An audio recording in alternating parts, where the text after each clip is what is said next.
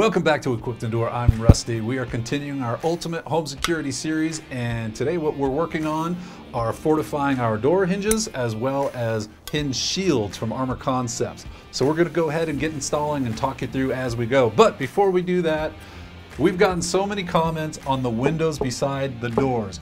Yes, we have accounted for this. That's going to be a future video. We're fortifying the entire front of the home, the entry points and doors. We have accounted for it, so relax, we'll get there. Okay, so typically a door hinge is going to come with a wimpy little screw, something like this. Now these are special spring-loaded hinges that I ordered, and these are the screws that came with it. Those are about 3/4 inch, maybe number 8 screws. Now in this door, on my old hinges, I already had a little bit beefier. These are number 10 screws and about 1 inch long. Now these are already pretty beefy, but what I'm replacing them with is 3.5 inch number 10 screws. Now look at the difference there. This is so much more firmly anchored into both the door and the jamb. I feel much more comfortable that this is gonna hold up. You ain't kicking through that, friend.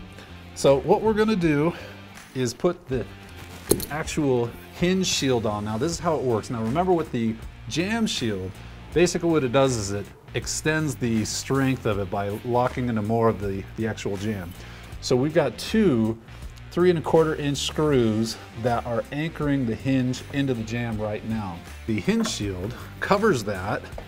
We're gonna put 2 more of those screws and then 2 more through here that are also going through the actual hinge.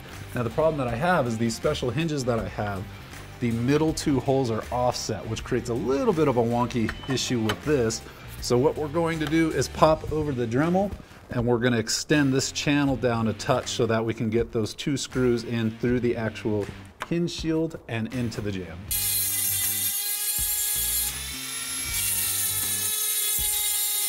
So I just took the Dremel and I moved that hole over just enough for me to be able to fit it in there. So you can see the alignment right there. These black screws are the ones that typically come with a hinge when you buy it. About a 3/4 inch screw, pretty lightweight, to hold a big heavy door in force.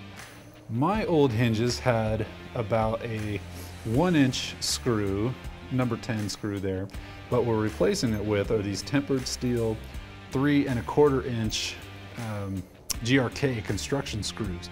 These screws are going through the hinge shield, through the hinge and into the jamb, and then there's going to be 4 of those, 2 of them going through the hinge. So we're going to go ahead and get this thing installed.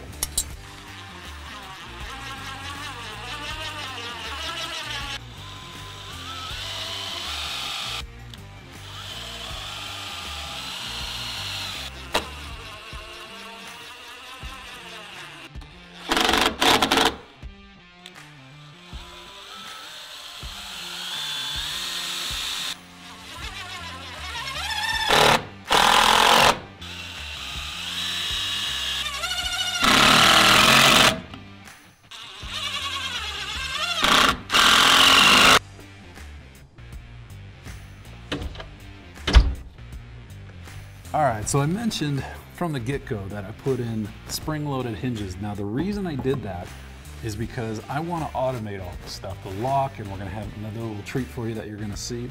But I need to make sure that the door closes, and the problem with the front door, if you have kids, you know that sometimes that door gets left open. Now the spring-loaded hinge makes sure that that door shuts, so that you always know that that door shuts, and then the automatic locks can kick in. So the way that it works, you put the Allen key in the top, you twist that, that puts tension on it, and you can see these holes down inside here, this little R2-D2 unit. And what you do is you put that little guy in there, and that prevents it from losing that tension that you just put on it. So we're gonna do the same thing. We're gonna pull it out, take this pin and put them right here. Same thing, and we're just gonna work our way until we have the desired tension. Now I think with these particular hinges, they say that you can only go like 4 spots. I think that was 3. So let's try the 4th. Let's see if we can go any more than that. I'm not sure.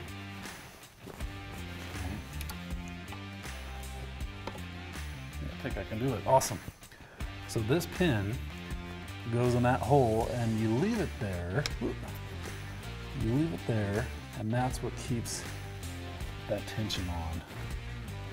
All right, so one of your young ones left the door open, they walk away from it, and that's what the hinges do. So just by way of reminder, what we did today was we replaced the middle and bottom hinge with a spring-loaded hinge so that when the door opens and it's left open, it automatically closes so that your other automatic features can take effect. We've also put in the hinge version of the jamb shield that we put in on the last episode.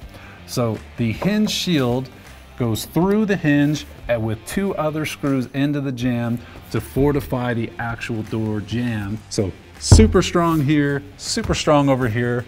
We've got the strong deadbolt now. On the next episode, we are going to account for the windows. I know that seemed to really bother some of you, and it makes sense. We had to think through it too, but we are accounting for the windows on the next one. But until next time, in Omnia Paratus.